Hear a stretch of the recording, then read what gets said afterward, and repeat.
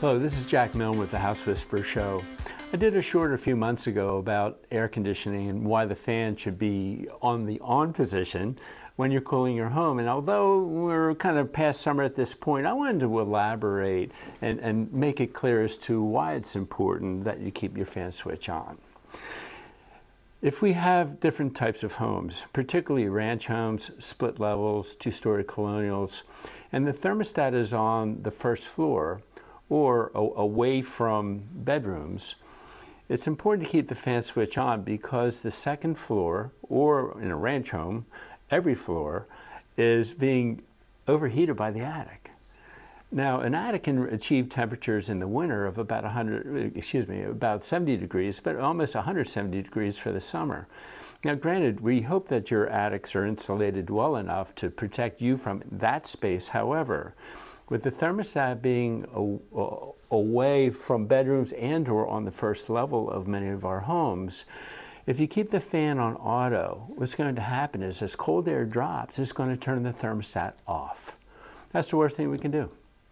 Because especially in a split level, every step that you go up and get to that bedroom level is just going to get warmer and warmer.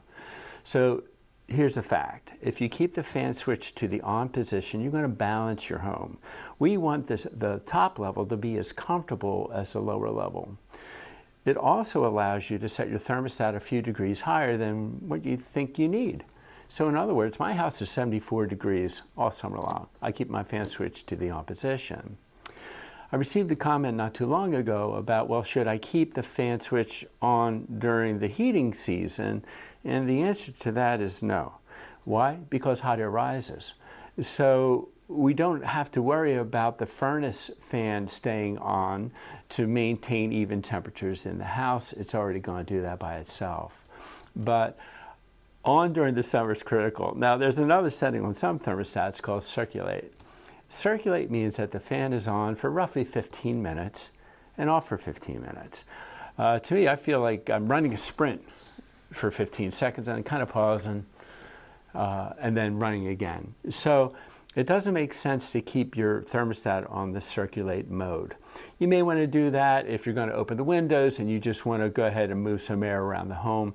But when those windows are closed during the air conditioning season, keep that fan switch to the on position. If you have any questions or comments, please reach out to me at thehousewhisperershow.com. If you'd like, please press the subscribe button, and I'll see you next time.